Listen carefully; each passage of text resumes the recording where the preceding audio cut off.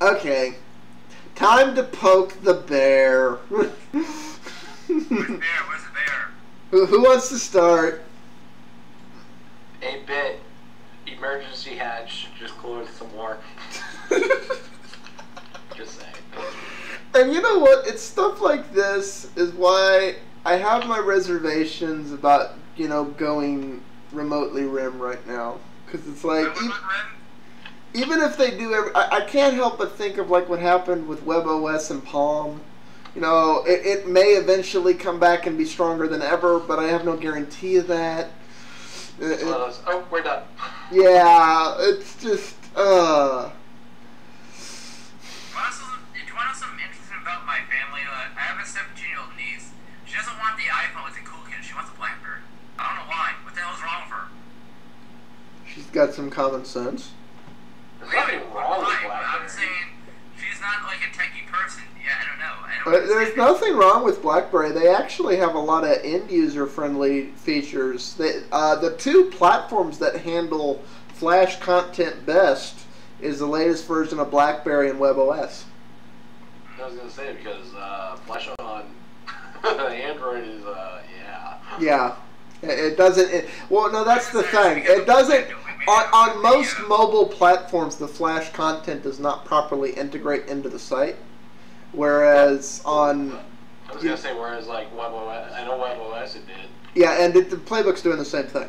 So it's like if you have a Flash video or Flash banner or something like that, instead of it being this thing you have to launch separately, it's actually there in the page as if you loaded it on a desktop, which is how it should be. Because it's content of the page, not this separate thing I have to go do stuff with. Okay. I'm just going to say it, and then y'all can comment on it. And then so I guess I'm going to poke the bear. It wasn't us this time, Dad. Yeah. Yeah, they made me do it, cowards. I didn't make you do shit. It's in the news and you don't want to cover it. More RIM execs head for the exit. That's the story. Basically, the way this story is written is the RIM executives can't get out of RIM fast enough. They're basically running for the exit door, and That's because they want to go into consumer markets or markets where they can like make money in. It was like yeah. it's being consumerized with all the fluff and the bubblegum, as the bear would say. I mean, you gotta wonder when your higher ups, who know more than most, are deserting the sinking ship like rats. You know, Abandon ship, abandon ship. It's just one of those. And then this is not. Yeah, it's not the first time it's happened either. This is like the latest wave of. Yes. Yeah, I'm gonna go. Oh, look, a window. So, I wish he was here. He could. I'm sure he would like come in and explain to us that it's like, oh no. See, what you don't understand is this is just the bad people leaving, not the good people. This is the people we want to go anyways. You know, because this is like our Meg Whitmans. We want them to go away. So, who do you think has the balls to step forward on RIM? Don't get me started on Meg Whitman, Rusty. Oh! No, that is so wrong, man. Yes, I have a different opinion than you on that currently. Okay, no, you brought it up. Go ahead. That's supposed to sex as the draft. Go ahead, dude. Go ahead. Rusty's opinion is Meg Whitman's going to run HP into the ground, essentially. I think the last CEO essentially did that anyway, just by making announcements. And the reversal of certain decisions in the open sourcing of certain products has been a interesting turn of events, shall we say. Now, I'm not saying she's a great CEO because, well, look at her history from eBay. Look at her campaign. Look at everything she's done in the last decade. I mean, come on. I tell you what. Name me one, aside from open sourcing WebOS, which we don't even know if they're going to do right, but aside, which we all like that WebOS is supposedly getting open source, so that's going to suck. But aside from that, okay, name me one other decision that Meg Whitman has made that is not a what the fuck do you have a brain decision in the last decade. Keeping the PSG group. Say that again? Keeping the consumer brand of HP that got rolled back into the company that the other idiot wanted to spin off and sell. Okay. That was probably the only... I'm not saying I agree with 99% of her decisions. Okay. I'm saying I'm taking what she's done at HP. So far. So far, as what she's done at HP. I'm not looking at the last 10 years. I'm not looking at the last... You're not looking at the Meg Whitman-ness. You're just going, she too can change. I'm like... hopeful enthusiasm, but I leave it at that.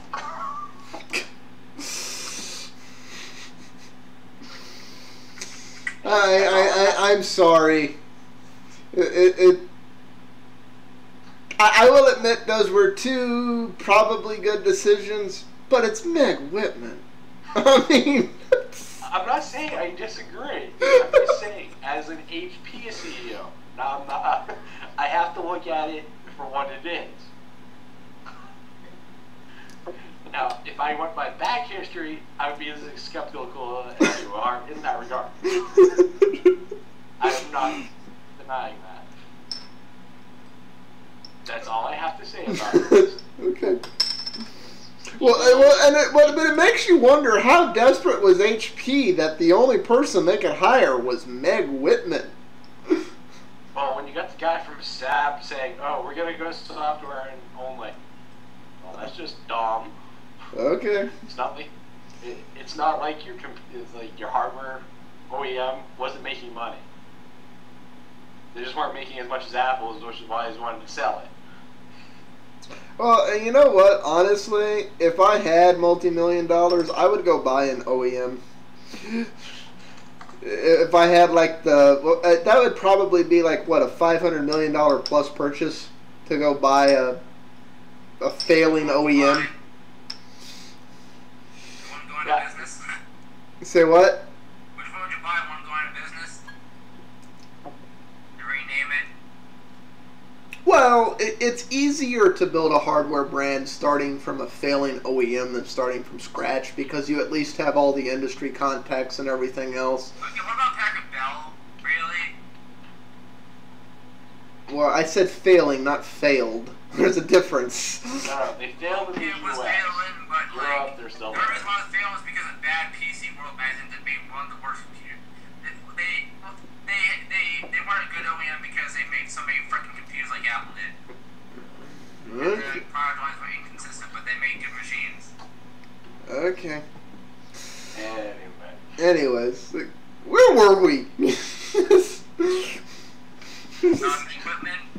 Well, yeah, but we kind of finished. No, we're talking about RAM. Oh, yeah. And the executives bailing for the exit sign. I think we got... The ship is sinking. Yeah. You know what? I thought Cap's supposed to go down the ship. No. Captain gets a golden parachute. Oh. And fires an angry birdie to project him. You see, the ship is the piggy and the captain is the angry birdie. He has to fire it at the gravity field, and you know, the goal is to. Angry birds in space. I'm not. Tiny is, guys. Ugh.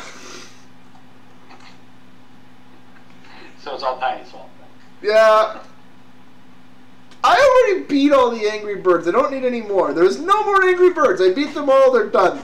There's no more Angry Birds. No, come on. It's Tetris 2.0. You know, that's the perfect analogy right there, because Tetris 2.0 sucked.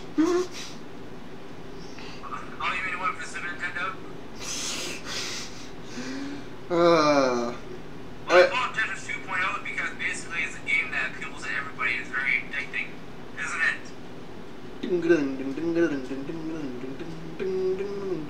Okay, Trabosky. Okay, what haven't we covered yet? We've done blah, blah, blah, blah, blah, blah, blah, blah, blah. Okay. Well, I couldn't find the SPN bills of Emacs. I was talking out my ass. Do we care? Nope. Not that, but I've highlighted. No. Oh, I was talking about this earlier with some other people in the chat. Okay, you lead us off, Kami. Google Chrome OS burst out of browser with new interface. Ooh, goody. It gives you overlapping windows. Yeah. Which is exactly what iOS had been doing for a while now. Can't they just back the Android x86 crap and just leave it at that?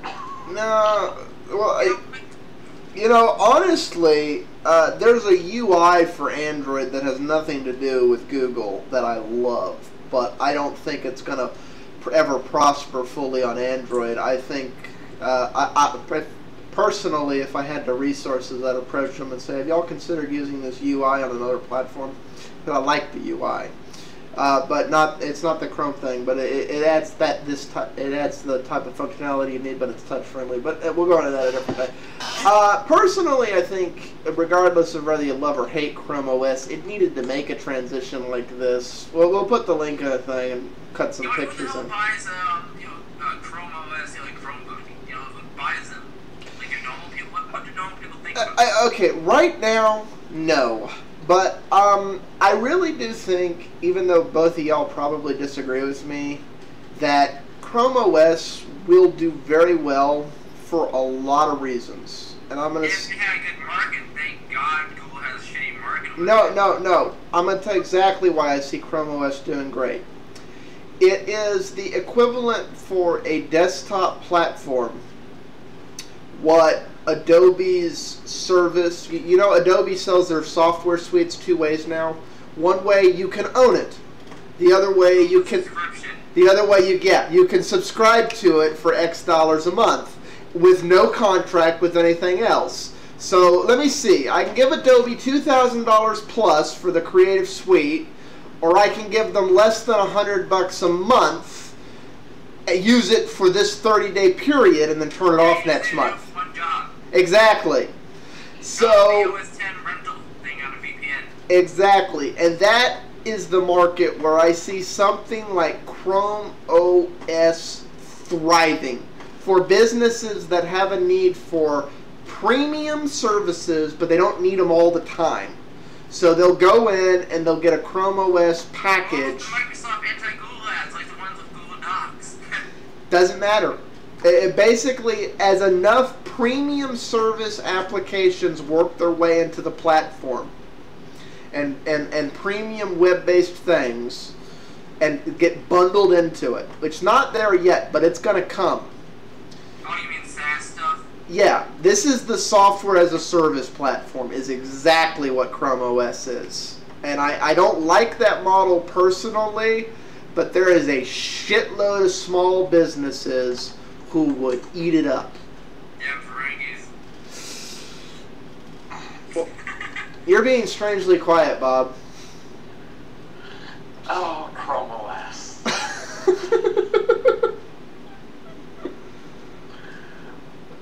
For me, Chrome OS is what netbooks originally were supposed to be anyway.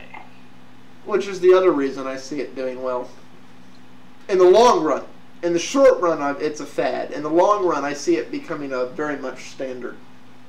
That's really how I view Chrome OS. In the enterprise, when they just need a web browser.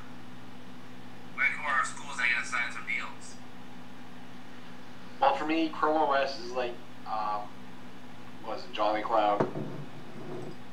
Except for without the locally storage apps, really. It's really all it is to me. It's a great way for, VPN, infrastructure stuff. I can see it as a thin client system. is really what it is mostly to me. I mean, and where that's most predominant is in small business sector. Small bit. For what we do, for like the place I work, they would thrive on, because that's all they use. They use thin clients for 90% of the crap they do. They have network drives and all that crap. So, Chrome OS, Chromebook would make more sense than these monstrosity thin clients that are still kicking out and around. Well, and see, that's the thing I really see going on here. Honestly, if you want to know what I think is more a threat to Windows than anything else, it's Chrome OS and the various alternative like Chrome OS platforms that are out there being built right now. No, not iOS, but these thin things. And the reason I say that is because they're a threat to what's keeping Windows afloat, and that's small business and mid-level enterprise, which could transfer a lot of their stuff over to these things, and then they'd actually save a shitload of money doing that once the platforms get built out a little more. Which would basically make a Windows device really not about as good as an iPhone or an iPad. Well, I honestly wonder if that isn't some of the motivation behind Windows 8, that Microsoft's realizing they need to depend more on the end-level consumer than enterprise people, because they may lose a shitload of enterprise people. I mean, they're bad. They go already into with the enterprise, but Ben is like one of the bigger enterprise. He must be in the minority or something, Well, Microsoft made that mistake once before. You remember they used to be in charge of servers, and then they let something like this get out from under them. First it was DOS, then they tried to move over with servers with NT, and then they made some workstations. Then Windows 2000 tried to go on the enterprise business thing, it was an in between. And then XP they just brought that to the home. Yeah. So I don't know. I mean, do you see in 5-10 years this being the standard for small to mid-level businesses? I can see it business, mostly in small to mid-level. Yeah. Just because of the features and functions most you're going to use in a networked environment are stuff that you have to pay way too much money in licensing fees just to Microsoft for all the Windows licenses you need for a thin client system. Right. Yeah, but how much would these Chromebooks cost the businesses? They would be software as a service. They're software as a service. You pay a monthly fee. The package. How much would the package cost? No, in a lot of cases, the package is given to you. I mean, they're like a cell phone. Sign the contract and you get the thing and the other shit. I mean, and you can download the Chrome stuff. More and more, this is like the Lease It system, is what it is. Because what they're talking about is when Google made the announcement for the last big Chrome announcement they made. They're talking about, your hardware is always going to be upgradable because within that lease cycle, they give you new hardware essentially. Now, would something like this make the power user system more expensive, or the entry-level power user system kind of basically what the... It depends how much of the market they eat up. If this passed 25% of market share, yes. If 25% of people are leasing systems, then there's less systems being produced for people who actually want to own their systems. Basically, this will put a line in the sand where, okay, you have these appliance devices, you have this little cheapy boxes that plays Minecraft, and that's about it. And then you have this, okay, we have the i7s. It'd be worse. It'd be worse than that. And the reason I say that is because the reason I say that is because one of the real advantages to software as a service done properly, especially when it's the platform itself, which is what Chrome OS is. You're not going to edit 4K video from a SaaS system. Kami, it's like the game console market. Okay, I have an i7 system. No, Kami, listen. The world this would create. You're asking about cost. I have the software as a service i7 system for $50. I have the buy it myself, own it i7 system for $2,000. Which one are 9 out of 10 of the consumer going to buy? The subsidized one.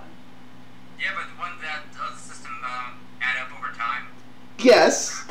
But people don't see it that way. They see the upfront cost. That's right. Well, it's a lot of the reasons for in the cell market is the same thing. They have all phones are unlocked if you buy them at the retail price. If you buy them at the subsidized price, you're locked into a 2-year contract. So it depends on which one you want to purchase. It's the same thing with SaaS. And the thing there is, you wind up paying more, but for something you would have subscribed to anyways, and they wind up making more, and so on and so forth. You know, it's a good business model, and for a lot of places, it's particularly in business because. Yeah, but that take off like 10 years. No. It's particularly in business that works out great for them because they get to deduct the software as a service and not do the complex depreciation of hardware deductions. They actually get more deductions, and they get like he was saying, as long as you're still on the contract on the service, you get free upgrades every 18 months to 3 years. Yep. So you don't. It's just why buy anything? I'll just lease forever. That's why a lot of companies used to. Yeah, but people still buy cars. Actually, no. A lot of places lease cars. It's particularly companies. Yeah, what about you? You have a Jetta. I'm a strange person. I do math. No, you're a smart person. No, I'm a strange person. I do math. No, Rusty, you're a strange smart person. person. You don't want to pay for gasoline. You want to have diesel. Okay, say that again, Bob. I say you're a strange person to most what they consider most consumers. Yeah, I know I'm not the average consumer.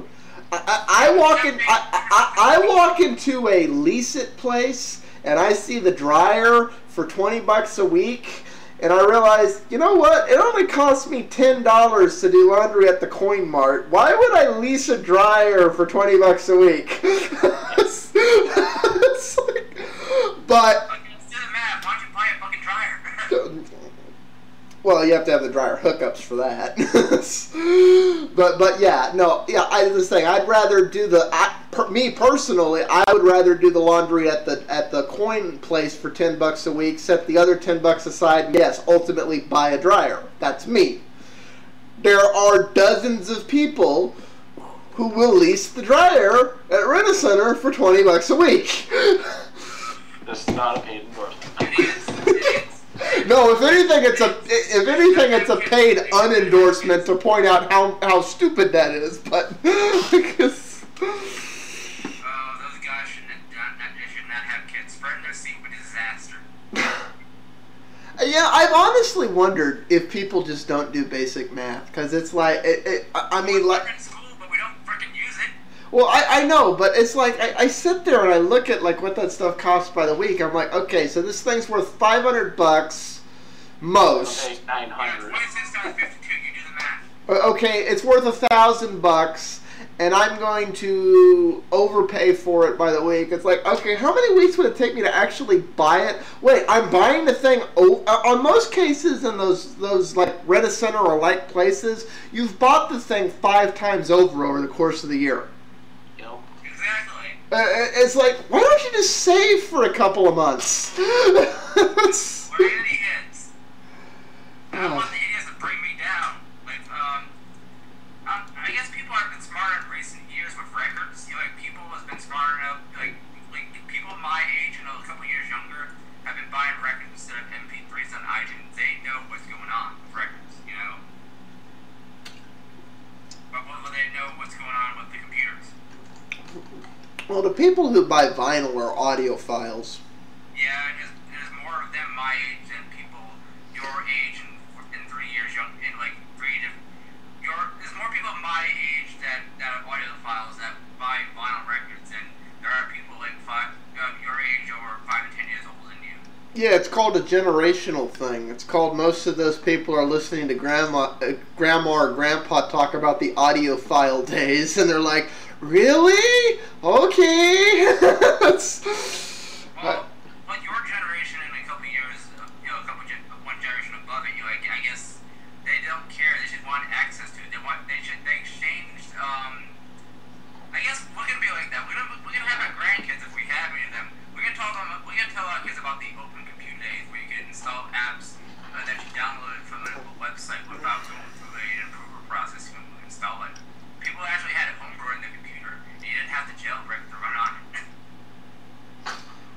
it. In my day, we didn't have to jailbreak our device to be able to install software. Okay, moving on. In my day, we actually couldn't install any software we wanted, so if we were stupid, it was our own fault. Exactly. We were allowed to make our own mistakes. We didn't have to ask big corporate government to give us permission to make them. We didn't have to ask the half-eaten fruit. Yeah, we didn't have to spell a zillion other more. You know what? Honestly, I don't think it's going to be Apple. I think Apple's days are very much numbered. I honestly think Microsoft days are very much numbered. I can honestly see at some point in the next 20 years, Microsoft being in the position where somebody will come gobble it up. I can see that. I think the industry would be better for it. Well, depending who gobbles it up. Yeah, it might be It could get a lot worse. Okay, on the desktop market, I mean the legitimate desktop market, it could be a lot better. Okay. All right. Facebook market, hell, imagine if Fox bought like Apple or something. Imagine how bad that would be. God, could you imagine if, like, someday down the road, Google bought Microsoft and Facebook? I would be really paranoid of Google at that point.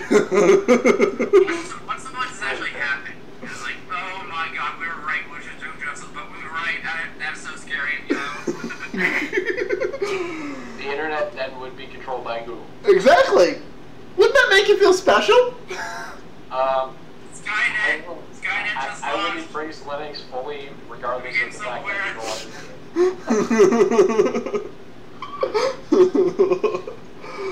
Everybody. we're going to like DuckDuckGo or something. And unless we have anything else to go in, I guess we'll head off on that degree of paranoia. Yeah. Okay. This show has been brought to you by Cyberdyne Systems. There are no Terminators. Yes.